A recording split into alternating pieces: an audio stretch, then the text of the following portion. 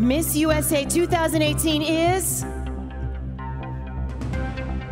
Nebraska! It has been the best experience of my life. My goal at Miss USA was to represent Nebraska to the best of my ability, and as far as placement, top 15 was my goal. And now I'm the first ever Miss USA from Nebraska.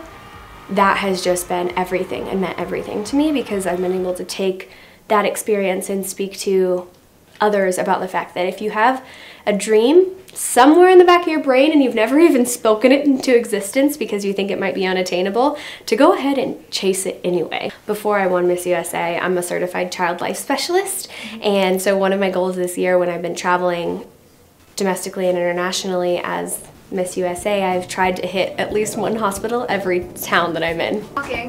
Hey! What's your name? Elijah? When I was 5 years old, I was hospitalized at the Children's Hospital Omaha for a very small time. Thankfully, I was very blessed to just have an acute diagnosis of ITP.